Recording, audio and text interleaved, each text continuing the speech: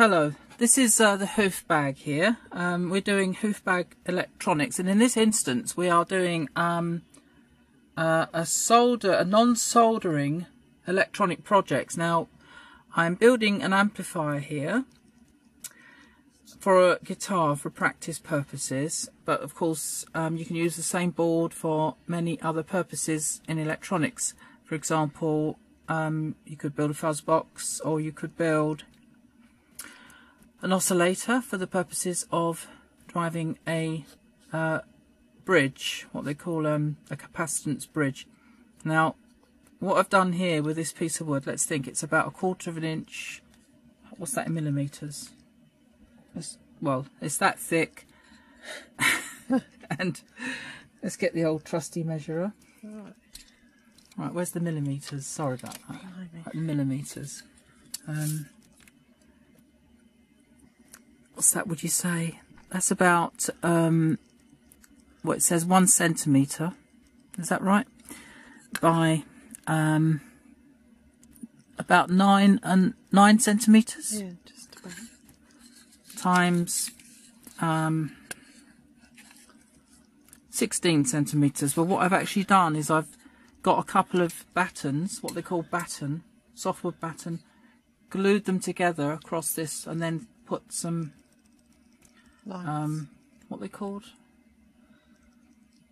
staples in there to hold it together from a staple gun. Now it's not always necessary to drill the holes first, but it's a good idea because this kind of thing happens here. This is one I built earlier. It does work, but I thought I'd start again and do a neater job of it.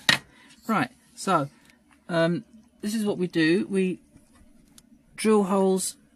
It doesn't have to be perfectly accurate. You simply hit and miss. Doesn't matter. It's not terribly worried about accuracy.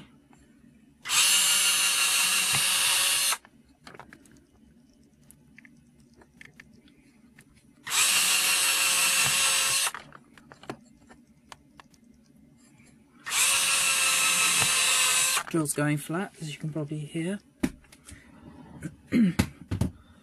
Okay, I would stop that for a moment and we'll go back to it.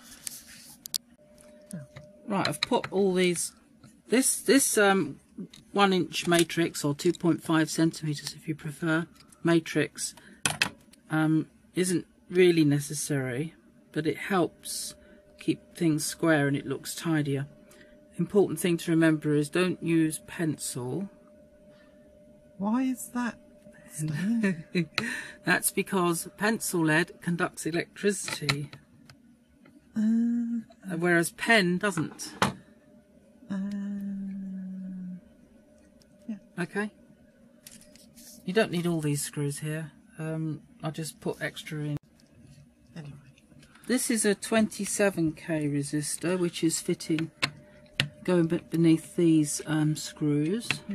This is the output transistor. Can be a bit fiddly, but it's worth doing.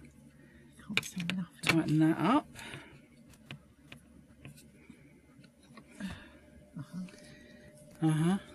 Right, another interesting point is if you can get hold of a, I mean there's loads of them on eBay. This is a box containing a 64 ohm speaker. There's quite a few of them on eBay. I've seen a couple of quid, about 3 quid, something like that. Don't worry about the capacitor, that's for another purpose. It simply sits in there. There's a neat little box. So what we're trying to do here is build a 2 transistor practice guitar amplifier. So in other words, you want to, it's a cheap way of getting hold of a practice amp. Doesn't involve any soldering, as we've discovered. Well, why avoid soldering irons? Well, okay, the first thing is that they get hot. Stating the obvious. When you burn yourself, it can be extremely painful. And also, there's nasty fumes that are given off by soldering irons. That's not much nice. That's not a lot of fun.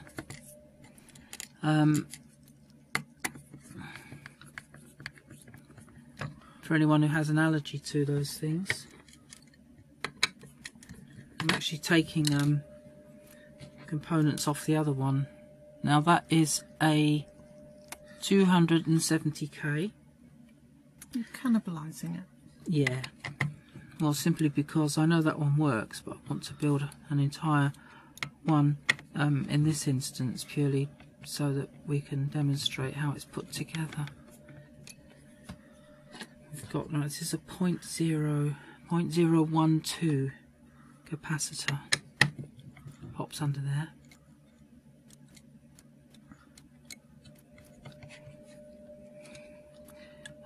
Just take some of these out. We don't need these here.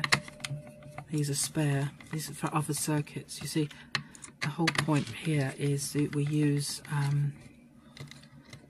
the same board for lots of different projects. So I'm going to use that one as a means of terminating. That capacitor goes under the washer. There we go, like that. That tightens up.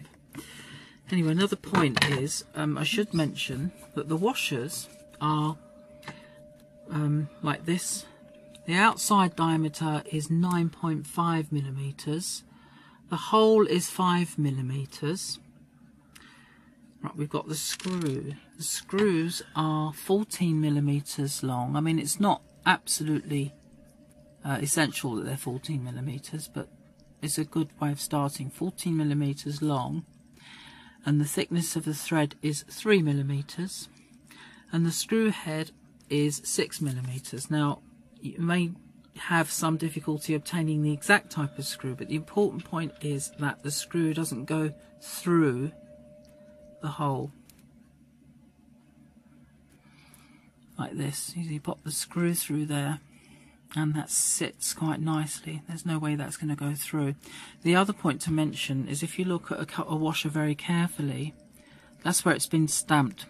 So it's got like a sharp bit on this side and this bit's smooth.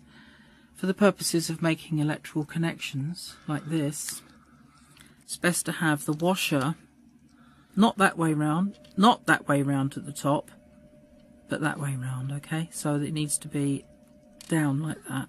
So the curve is on the top. That helps a lot. Now with this fairly thin copper wire, this is actually telephone wire that you can buy quite cheaply from places. I know that, you know, you can find it in the street, but that might not be a good idea. But it's basically very thin copper wire, a bit like fuse wire. You could use fuse wire, I suppose. And they fit under there like that. Just don't bother about side cutters or anything. Okay, now the speaker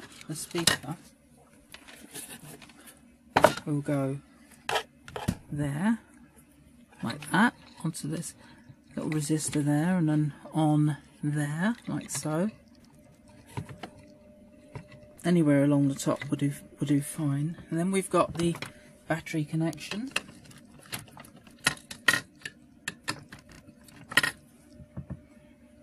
Now the battery is negative. These are NPN transistors, so really we've got in what they call common emitter mode,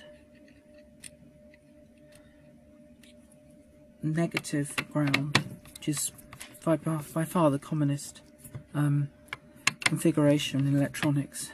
Negative ground is almost never seen these days. And we pop that little wire under there, like so. Any reason for that? It's just better to have a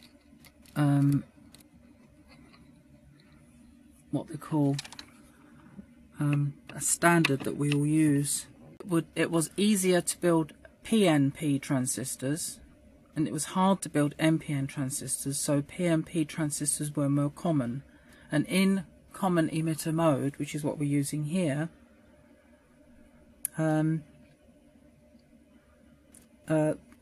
it's much more, I want to say, it's easier. Okay, this is the 2 transistor guitar practice amplifier near completion. All we've got to do is first of all connect the guitar up. There we are. Right, there we go. This is to be a fairly clean sort of sound. Sorry about that.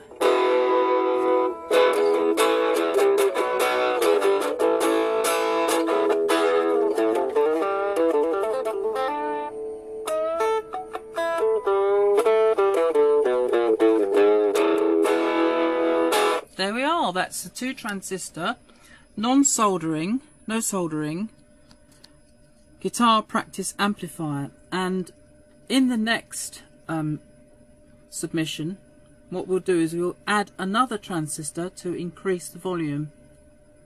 And thank you all you people on YouTube for taking notice of what we do here. Bye, and thanks for watching.